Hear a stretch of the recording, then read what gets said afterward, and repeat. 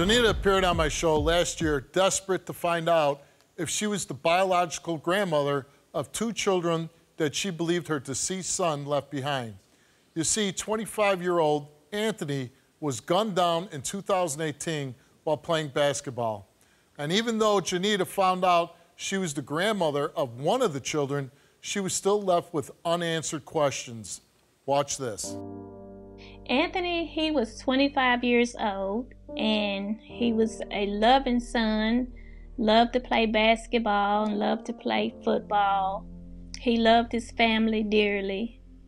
He went to the basketball court, and someone came on the basketball court and shot him in the back of his head. He was in a coma state, and a couple of days later, he woke up, and I told him I love him and everything. He said he loved me, and then he rubbed my hand for the last time, like he was saying, "Mom, it's gonna be okay. It's gonna be okay."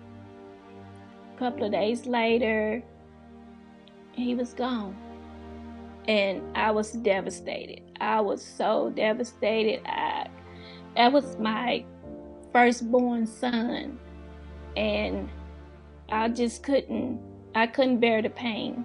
I couldn't bear the pain at all. I miss him every single day. I miss him. I think about him every single day. And it hurts on holidays that he's not here, because his birthday's in December, my birthday in December, and it's like I don't have him anymore. I'm here today because I want to find out if he left these children for us to love. And I want to know if these kids are really his. He dated Alexia for like a couple of months, and he had possibility of a 1-year-old son. He was in this little boy's life for a year.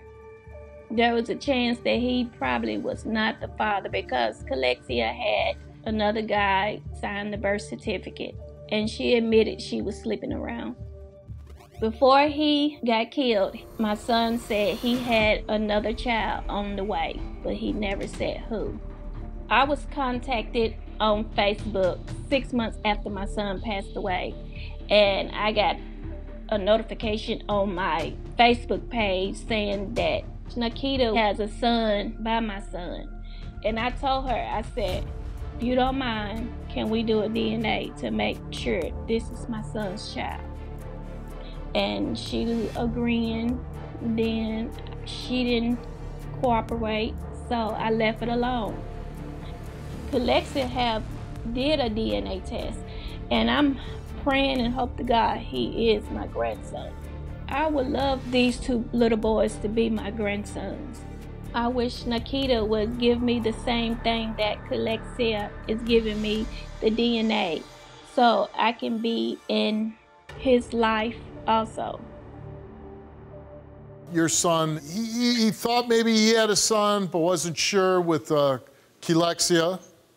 Yes. And when this happened, Nikita says that she was pregnant by your son, correct? Correct. Do you believe that? I don't believe it at all, Steve. I do not believe it. Why don't you believe that? It's a possibility it's not my son's if you're not going to do the DNA test. What did your son say about Nikita?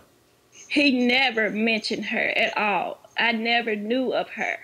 How does it make you feel that she's really not taking his DNA test? It makes me feel like she's hiding something, Steve. Wouldn't you want your son to eventually have a relationship with his grandmother? Wouldn't it be fair to your son to know exactly who his father is? No, my son got all he needs. He don't need her. That being said, I'm sorry that we could not get to a conclusion where Nikita would take this test with her son. I'm sorry about that, Jonita. But Alexia is here, and she agreed to take the DNA test with her son. Jonita, we took a DNA test with you to find out if Alexia's son is your biological grandson. And the result, Jonita, is you are the grandmother of Kelexia's 3-year-old son. I'm so happy. As of today's taping, Anthony's case remains unsolved, and the tragedy doesn't stop there. You see, just a few weeks ago, Jonita's 2-year-old grandson passed away from a gunshot wound to the head. The child belonged to Jonita's 23-year-old daughter, Aaliyah, and was named after Anthony. The case is currently being investigated as an accidental shooting. However, the authorities are searching for the child's father, who they suspect may be responsible for leaving a loaded gun within the reach of the toddler.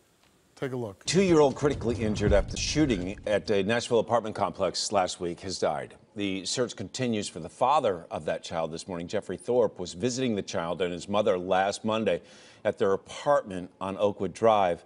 And according to the police investigation, he left a gun on a bed. The child got hold of the gun and accidentally shot himself.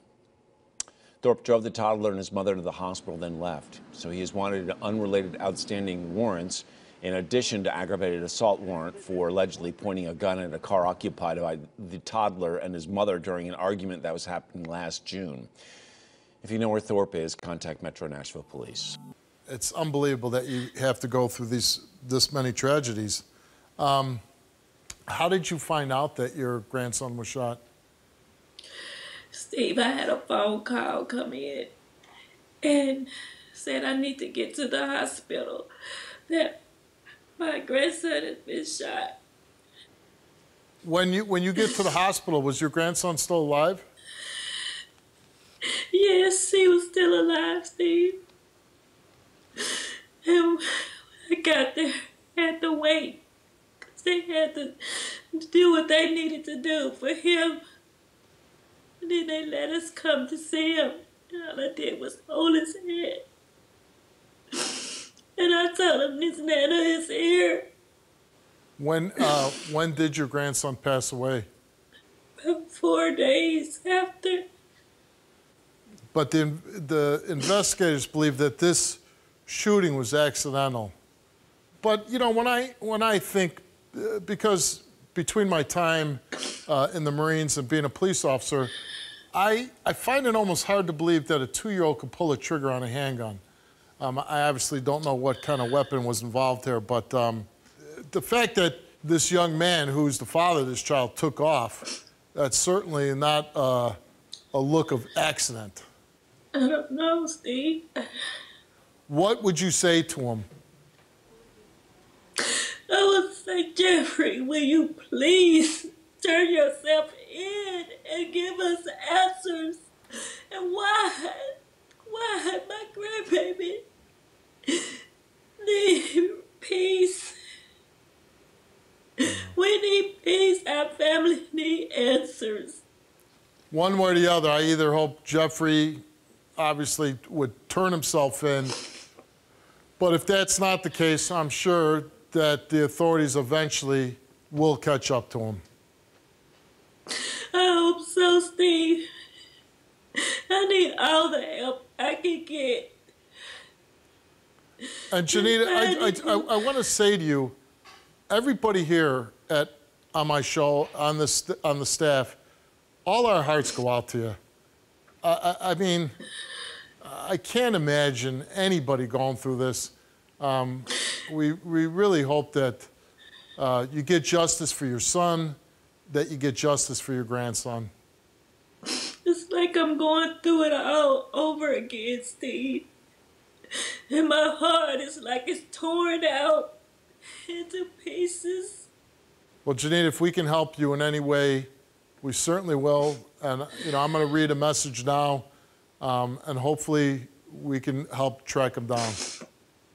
Okay, thank you. And please let us know if there's any developments in either case, either your sons or your grandsons. Okay. As of the taping of this show, Jeffrey Thorpe is still wanted for questioning in connection with this case. Anyone with information on Thorpe's whereabouts is urged to call the Department of Emergency Communication at 615-862-8600. I was raped. My name is Steve Wilkos, and I'm an investigative talk show host with a law enforcement background. It was my life or his. My job is to get truth and justice for everyday people. Watch our videos now.